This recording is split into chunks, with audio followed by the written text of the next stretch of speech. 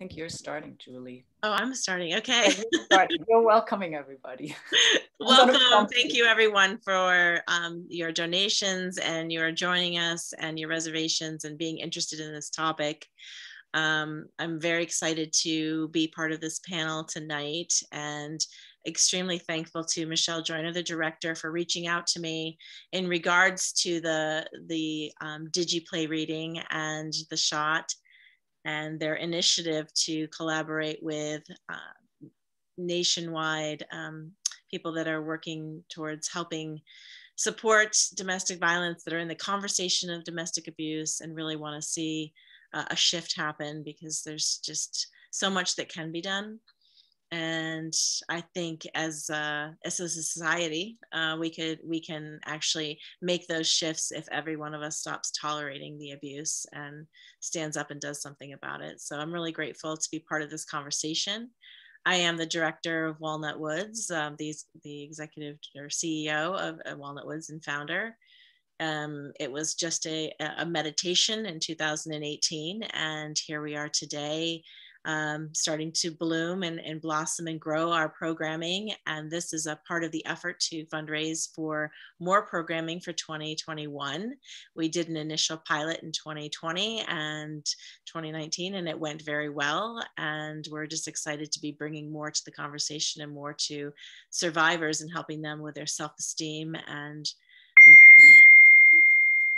in their, I'm not sure what the sound was, but their self-esteem and their self-trust, and really regenerating their lives after abuse. So thank you for being here. And this is Tomma. She's on our board. Tomma von Haeften. Yeah. Hi. My name is Tomma von Haeften, and I joined Julie's project initiative and dream early on. And it's been very rewarding to work towards bringing this project to life. So we're here today with three wonderful people. There is Robin Gerber, who is the writer of this, of the book and the play. Then we have Michelle Joyner, who was the director. And we have Laurie Bernhard, who was the producer.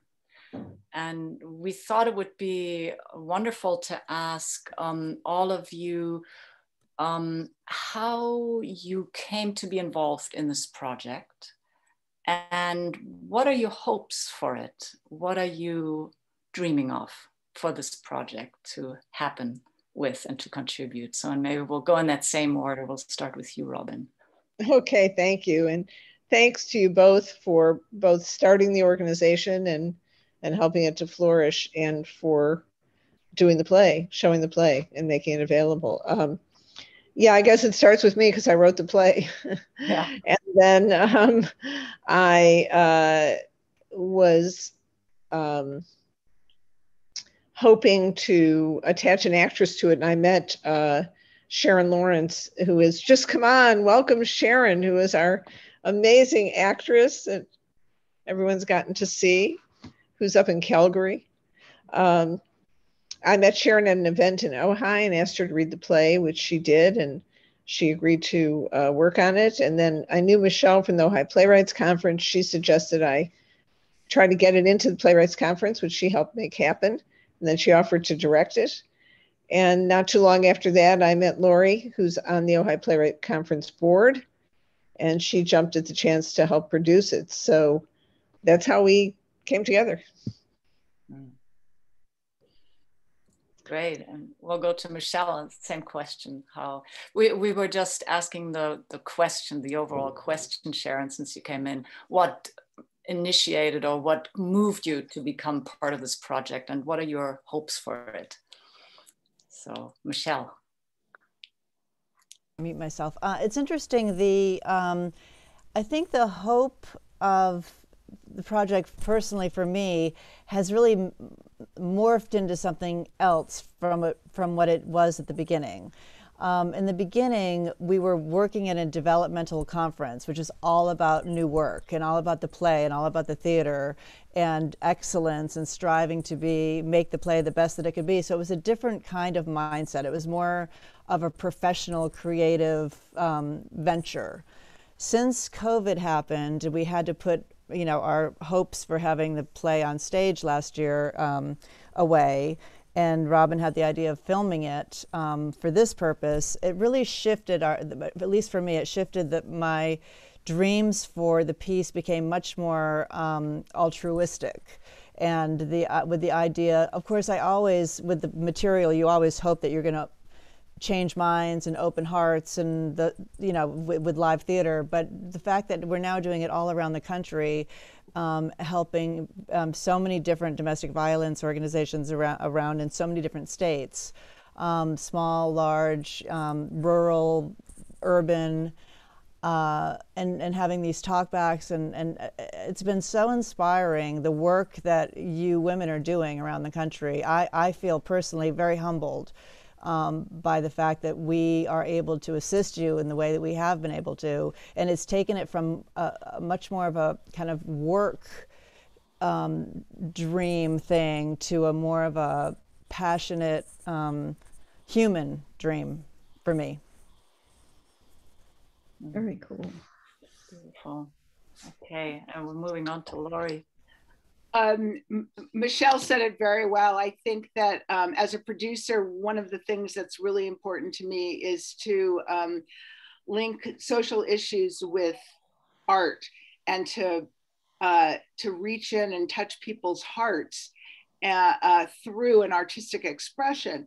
And with Robin's work and Michelle directing and Sharon, of course, channeling Katharine Graham so beautifully, I think we've been able to do that. And, sometimes you just have to look at a situation like COVID, and it helped us pivot to a very different model, which was to condense the play, focusing only on, or primarily on, the relationship between Katharine and her husband, Phil, and the abuse she endured in her marriage, and then to link it with domestic violence organizations across the country.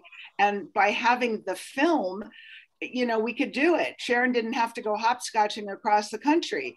And, everybody gets an opportunity that wants it to really have a very profound experience. And we're also partnering with theater companies, which we've done in other cities. They have the opportunity to reach another audience that maybe isn't aware of their theater, and the domestic violence organizations and their supporters have an opportunity to experience the thing that they're passionate about, helping in domestic violence situations, through the arts. So we've just felt it's a win, and everybody gets to, raise funds. So it's a win-win-win-win all the way around. That's great. Okay, and last but not least, Sharon. Well, Robin let you know that we met at the Ojai Film Festival where she was volunteering, and I was there because I ran Women in Films Foundation as the chair of the board. And I say that because since I moved to Los Angeles, I became very invested in serving women's organizations, moving the opportunity for women to grow their industries. And in our field, that means saying yes to first-time playwrights like Robin, to directors, because we cannot do this work alone. You can't do it in a vacuum. You at least need an audience, but really what you need are collaborators. So saying yes to Robin's request to read the play led me to something that really intrigued me, this beautiful work that was there in that first iteration. The knowing that it would be developed at Ojai is another incubation that feels, I say yes to readings all the time. And taking this project to organizations like yours, Walnut Woods is a fairly nascent organization in this field. And I salute you for recognizing that even in this issue, which is ancient, that there's still need for new participants, new ideas. The way you do things and you work with your clients is a new approach, using that idea to build the self-esteem, to build the self-trust. So for me, it is about saying yes to women, people who are starting. I feel that wonderful energy that that Agnes DeMille said to, I'm blanking on the other choreographer's name, but that there's genius in beginning. So that's why I said yes, and it's what's kept me here for 4 years or so now. Wow, that's beautiful. That's so interesting to hear all of you talk about that. And Julie, you've already spoken pretty eloquently in the beginning, but is there anything else you want to say? What your dreams for this particular fundraiser, and why you wanted to show this film to whoever was willing to watch it that we could reach? Sure. When Michelle first reached out to me, and I just, first of all, loved the idea. And I believe that there's so many powerful, passionate, educated women out there that are in abusive relationships, and their story is not told very often, out of shame and secrecy. So I was particularly drawn to the story of Katharine Graham, as Robin, kind of compiled stories of other women's stories in there, but just that historical fiction display of what it really feels like to be in that. And it goes across, it really, to me, it points out that there is no socioeconomic factor, really, when it comes down to it. It can be in any relationship. It can be between, same-sex relationships. It can be anywhere. And, I had mentioned in my publicity about this event, how it impacts, according to the World Health Organization, 1 in 3 women.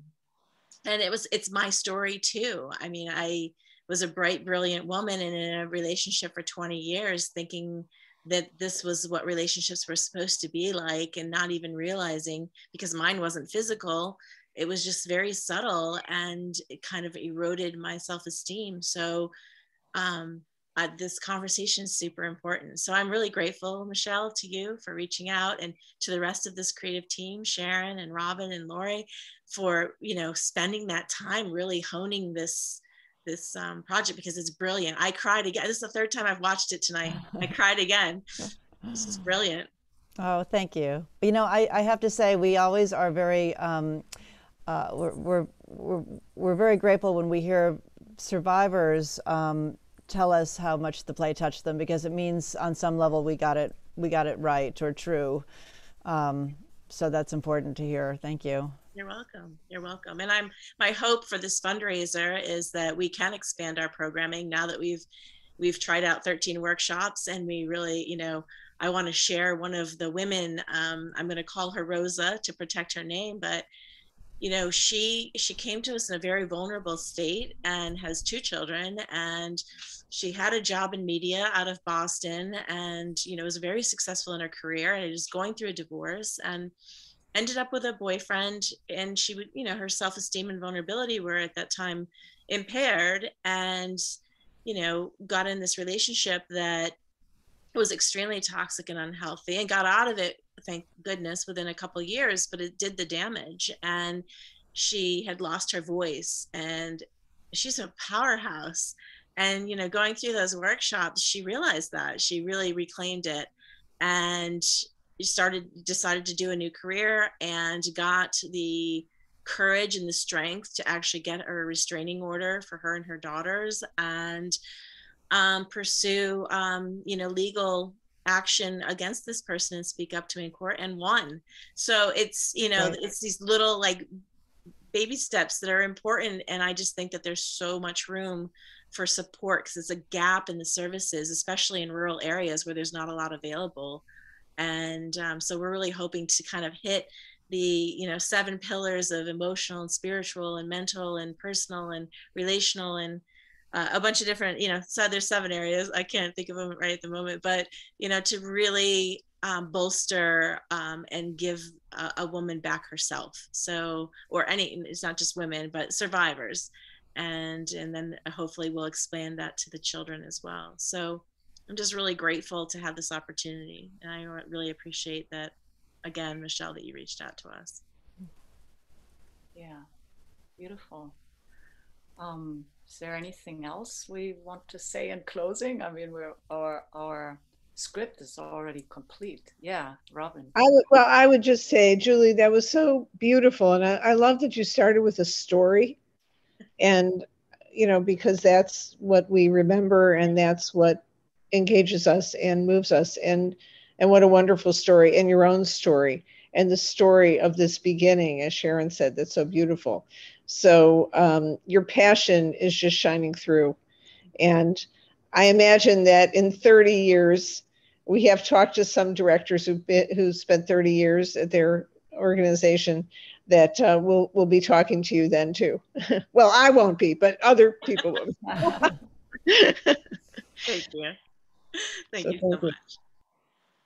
I just wanted to add too that one of the unintended consequences of doing this remarkable play has been learning so much about what people go through. And even in, like Julie, you were saying, in my own life, it's like, oh my God, now I understand what was going on. And so there are so many different levels of awareness and abuse, the kind of abuse and the awareness of those different levels of abuse, and they can impact people in different ways. So it's not there isn't a check the box and then you can see if you're involved in a relationship that's toxic.